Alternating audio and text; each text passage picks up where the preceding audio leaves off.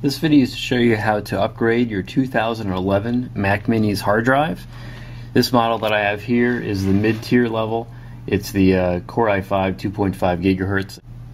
What I've purchased is this OCZ Vertex 3 hard drive that will replace my main drive.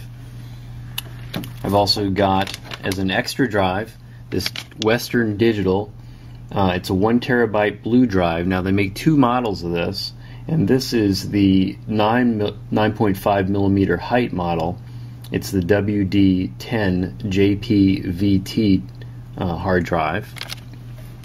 And then in order to add that drive, I have this cable. I got this from We Love Macs. It's called the Apple part number 9229560, also known as the hard drive flex cable bottom.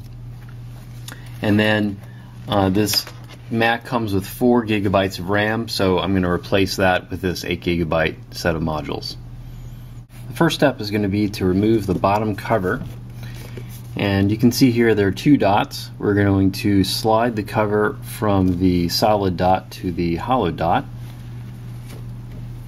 Turn that there, and then flip it over.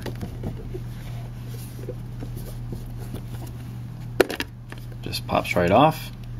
Here's our first look inside the Mac Mini. Our next step is to remove the fan.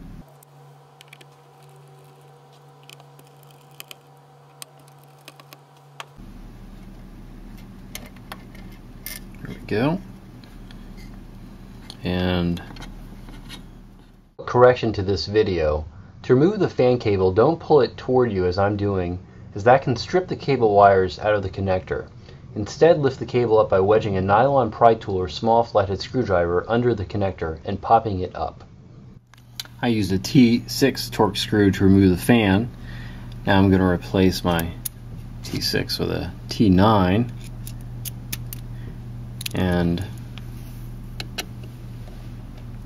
remove the section that holds the Wi-Fi antenna.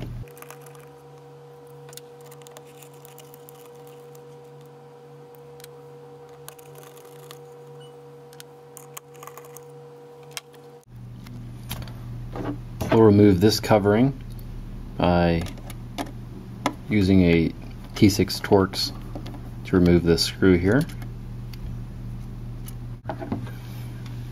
Then we can pull this section out.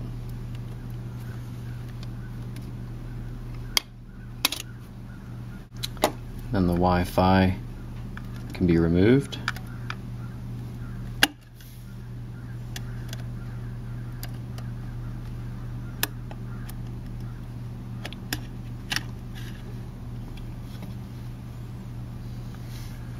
You can pull forward this cable. I like to use a small screwdriver. Gently pop that out. This here is the cable connection port, so we're going to pop that up. There we go. That allows us to gently pull out the hard drive, revealing some empty space. Now I take my Western Digital blue drive, I attach the cable we purchased, and I've put these screws in the sides so that they align into the holes on the wall there in order to keep the drive attached. I've also put these 2 screws here to help provide a little spacer, keep them a little bit unscrewed to provide a spacer with the other hard drive.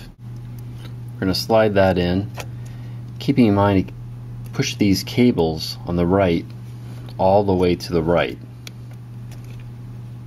Make sure that they don't get snagged.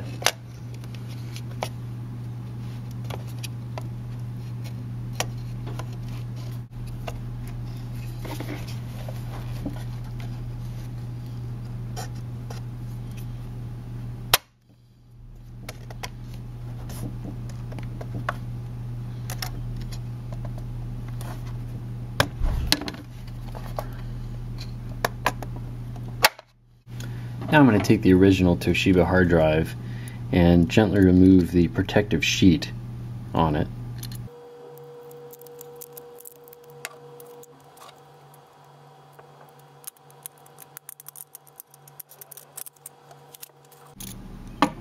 Then I'm going to remove the SATA cable.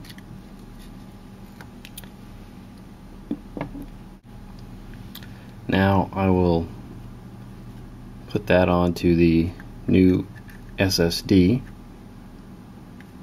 There we go.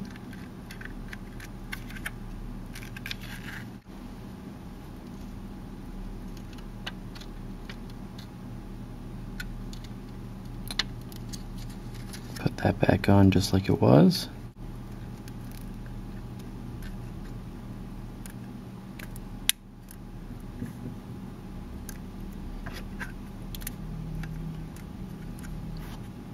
There we go. Now what I like to do is I took this other protective sheet from another laptop. I'm going to apply that to the back here.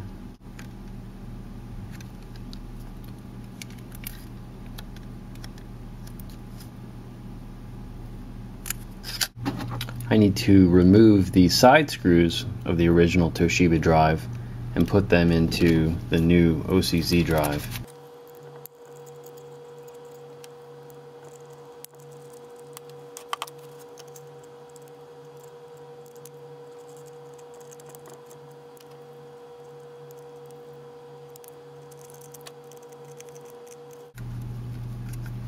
We're going to insert that, making sure again to keep the cables to the right from snagging.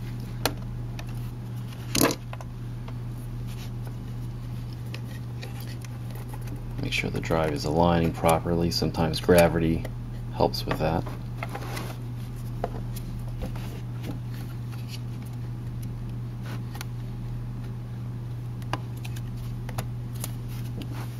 Alright. Next we're going to attach the cables to the motherboard, or the logic board as Apple calls it. Now we can reattach things.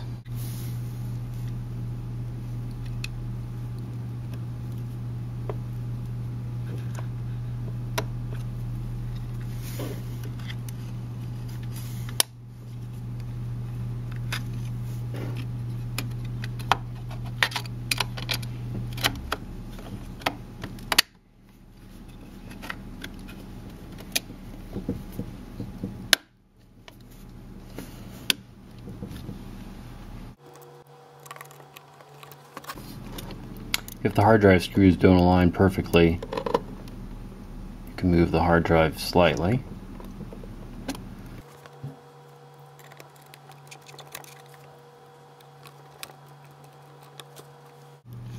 Compared to the hard drive replacement, the RAM replacement will be pretty easy. Just pop the RAM chips. It's actually described right there.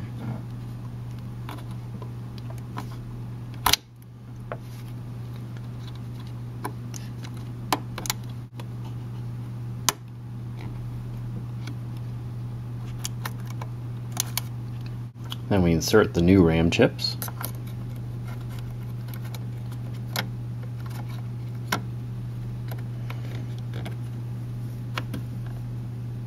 Pushing it in, and then pushing down. There we go, pushing it in, and pushing them down.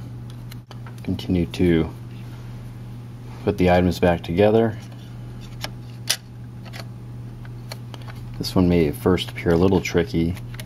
This bottom area needs to actually slide underneath the enclosure, and then you'll see the holes line up here. We'll reattach the fan connector. Slide it in and just push it down. You don't need to slide it in from the back, just lay it on top and push it down.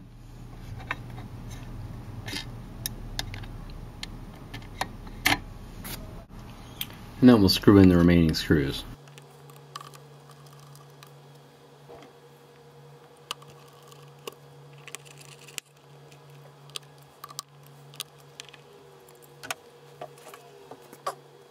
Replace the back cover. And we're done.